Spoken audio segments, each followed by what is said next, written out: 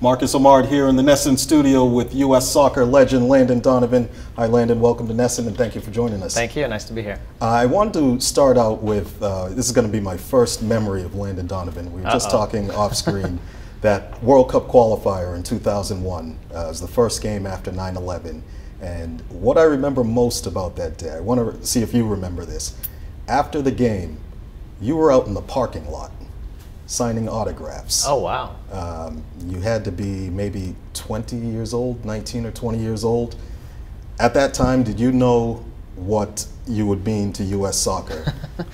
Well, I think at that time, like everybody, we were just happy to be playing soccer. Yes. After 9/11, we were happy to have the country sort of bonded and united in a way that probably hadn't been for a long time. Yeah. We were happy to win the game and excited, and that's probably why I was out in the parking lot signing autographs. But that was a fun day for me, a fun game. It was great. Joe Max Moore scoring a penalty kick that ended up putting us into the World Cup, so special day. Is that something you had done in the past at other games, whether at club or international level? Well, the reason I said wow is I didn't realize that I would have done that after a national team game, especially back when I started in San Jose. We used to go out after the game and sign autographs, but it was almost like obligatory because our fans sort of expected it, and that was something we did. But with the national team, we rarely did that, so that was pretty cool. We must have been pretty excited. Yeah, and now here we are, almost 15 years later. Look how far you've come. Look how far soccer has come. You're here with Liberty Mutual. You want to talk about that? Yeah, well, as you guys here locally know, Liberty Mutual is a Boston-based company that has been a part of U.S. youth soccer for a long time, is now part of the U.S. national team. They are part of the Olympics. They're partnered with the Olympics, and they're presenting the game tonight, the U.S.-Brazil game at Foxborough. Right, and you talk about staying connected. You've retired last year in December. How have you been spending the time since then? You're not training every day. Not training at all. With the boys. No, it's weird because for so long my life had been structured. So I knew on Monday I did this, on Tuesday I did that, on Wednesday I did that. Now I wake up a lot of days with a little panic. I have something to do, and then I go, oh wait, I don't have anything to do. Yeah. I can just chill out. So it's been nice to have that ability to do whatever you want most days. Right. But there are days like when I go to the game and watch the U.S.-Brazil game, I'll sit there and say, I wish I was on that field playing, you know. But all the other parts you don't miss, but the games you miss. Right, and you still get those maybe those goosebumps before the game. For sure, I have butterflies watching, and when you watch the game, you say, I want to be out there. I could have done that, but you know, of course it's not true. Now you had played against Brazil before, and I'm thinking most famously in the Confederations Cup, where you guys made it to the final. I think that was in 2009. Right. What memories do you have as a national team player against the storied yellow jersey of Brazil? Like most players, not great memories against Brazil because you almost always lost. They're a great team, but I played probably 5 or 6 times against Brazil in my career, and it's always special because there's always this aura around them, right? They always have some player that is greater than God, the biggest thing on earth. Yeah. And then their team is just special, and they have special players that play all over the world in great teams and in great leagues. So it's always a special game. I know for the guys playing against Brazil, they'll feel something a little bit different, and it'll be a lot of fun. Right. Is there something that you want to prove when you play against them? Well, that they come with these global reputations that American players don't have. Well, you want to test yourself, right? You want to see, well, I watch this guy every week play for Chelsea. I want to see what it's like. You know, and it's different now because a lot of our players now play against these guys on a regular basis. But when I started playing, if we were playing in Major League Soccer, we want to know what it's like to play against the guy who starts for Barcelona every week or Real Madrid. So there was always something in that way. But you also know that everybody's watching. When Brazil plays, everybody watches. Right. So everyone around the world is watching this game, and you say, oh, this is a chance for me to showcase myself. Sure. Now, you talked about playing against Chelsea, playing against Barcelona, these big teams, and you had a chance to. I want to talk specifically about 2 loan spells at Everton. They were both short-term, maybe 3 months at a time. Right. What did you learn about yourself during those stints? Those experiences were great for me because I had played in Major League Soccer my whole career. I had played with the national team. I had played in World Cups and been successful.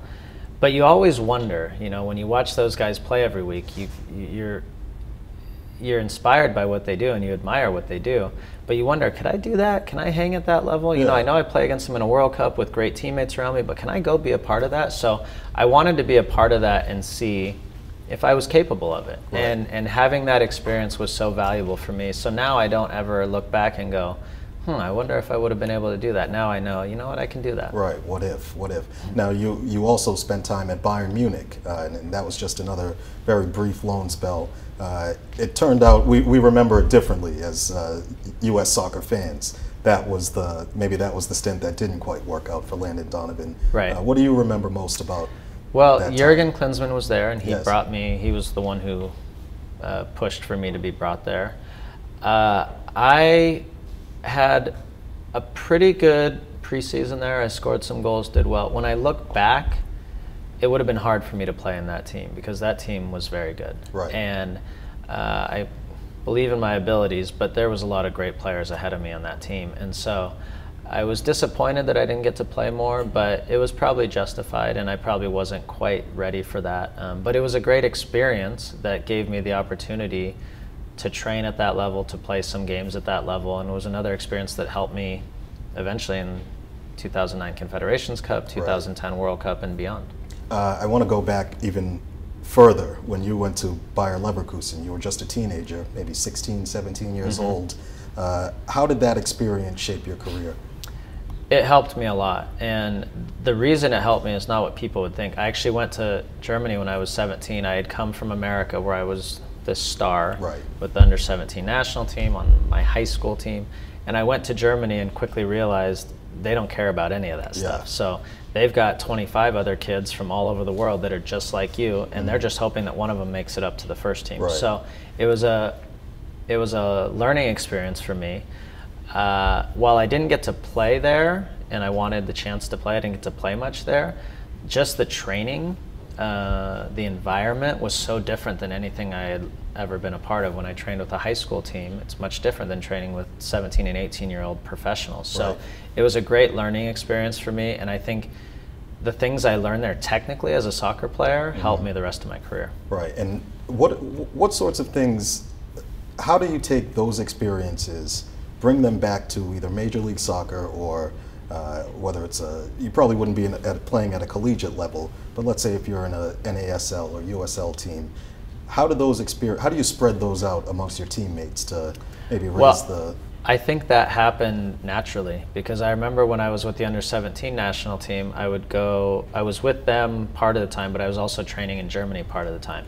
And every time I came back, I had a different mentality, mindset, attitude on the field. I brought this competitiveness that I think the guys weren't used to or necessarily ready for, but that's because of the environment I was in. So that was very beneficial. And then the things you learn, you're not going to forget. So once I learned certain things and had practiced them a lot, I carried them with me the rest of my career. And that helped you when you went to the Under-17 World Cup and you won the Golden Ball.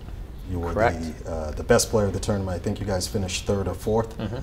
How did that propel you into your so the important piece of being in Germany at that time was I was one of the few players in this whole Under-17 World Cup that was actually part of a professional club training and playing at a high level all the time. So when I went there, I was ahead of the game in that way.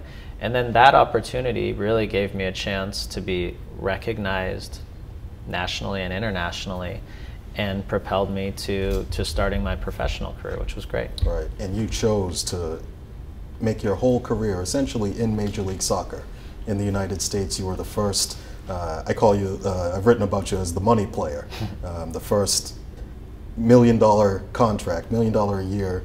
You were making that money before the quote-unquote Beckham rule, the designated player rule. What kind of responsibility did that come with? There was a lot of responsibility with that. I sort of did that when it wasn't popular, and now a lot of guys are coming back and doing that, and that's great. And I think at the time, I wanted to be in America. I loved the league, Major League Soccer. I loved being in Southern California with my friends and family playing for the Galaxy. I wanted all that. So when it finally became viable financially and from a competitive standpoint for me to stay, then it made sense to stay. And it was important enough to me that I probably forewent money and opportunity and maybe some popularity, but I wanted to be a part of what was growing here. And when you look at today, what's going on in Major League Soccer and with U.S. soccer, it's pretty special to have been a part of that.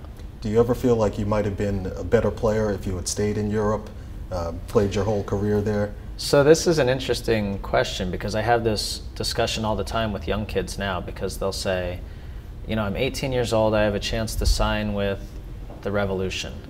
I don't know how much I'm going to play, or I have an opportunity to go to Europe and be a part of a youth academy in Europe. And for me, the biggest thing at 18 was I was playing 30, 40, 50 games a year. So if you're a kid now, you could be training at Barcelona, or you could be at Barcelona. If you're never playing games at that age, you're not going to get better. If you're 13, 14 and you're training at Barcelona, that's pretty good. Yeah.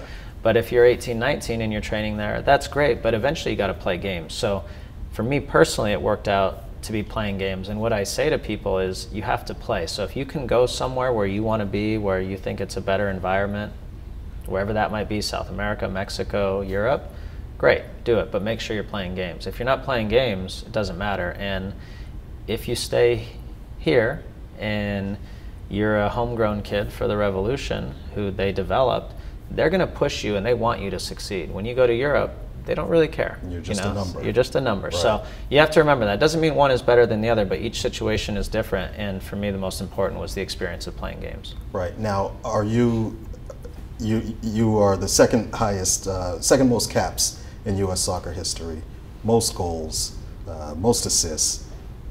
I've called you the best player the United States has produced. Yet there's been this criticism of you, really, that's gone on since you came back from Europe, that Landon isn't as good as he should have been, or wasn't as good as he should have been. Did those criticisms ever get to you? How much did you listen to them? I'm human, right? So when people say that, you think about it. But at the end of the day, it was a very simple equation for me. It was, do I want to be one of many in some league and go sort of unknown and be obscure and, you know, maybe play 10 games a year or 20 games a year in and out as a starter, or maybe play a lot of games but in a league and a team that's not well known and that's, you know, whatever? Or do I want to be a part of something bigger than that, at the same time be able to be happy? And for me, it was always about happiness. Whatever made me, my friends, my family happy is what mattered to me. So the 90 minutes on the field when I was at Everton or Bayern Munich or Leverkusen when I was younger, fantastic, just like they were in LA.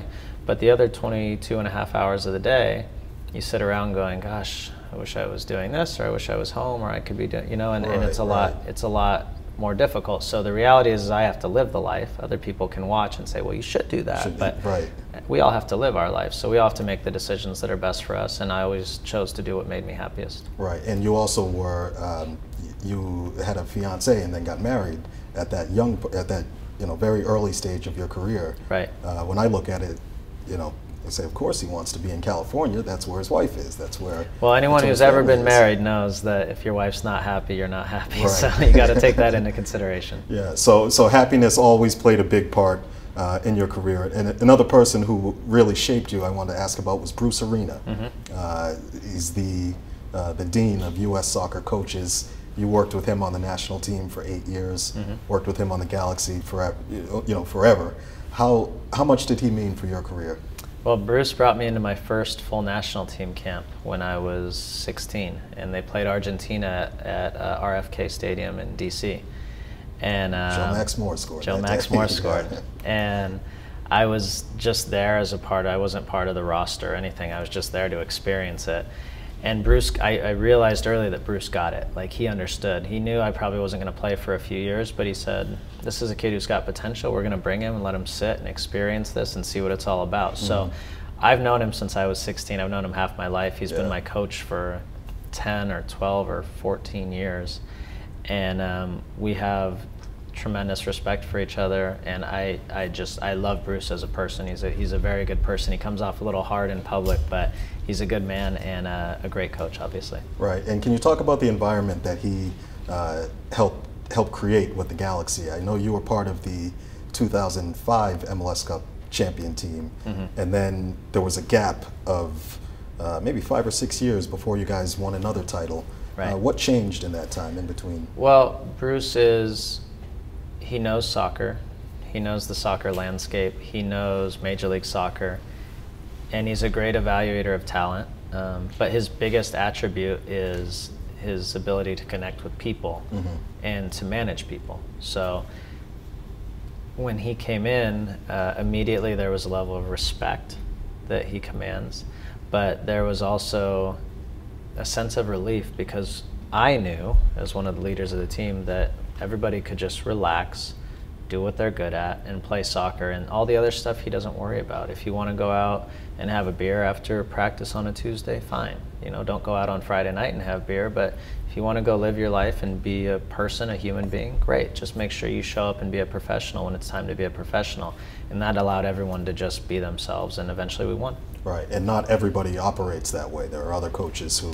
No, there's obviously a lot of coaches in different sports and in different realms that treat things differently, and that's fine. Everyone's got their own style, and some things work for some players and other things don't, but for that group of players, that's what worked best. Right. Now, when you guys went to the World Cup in 2002, that was the best performance the United States ever had at a World Cup. What did that team have that maybe was missing from 2016, 2010, 2014? We had the perfect blend of experience and youth, and we were fearless in a way. So we had all these veteran players: Claudio Reyna, McBride, Josh Wolf, Jeff Agus, Eddie Pope, Brad Friedel, Casey Keller, Kobe Jones, who were all in the prime of their career. And then you had a few of us, Clint Mathis was up and coming, myself, DeMarcus Beasley, who gave a little edge to the group, which was good and needed.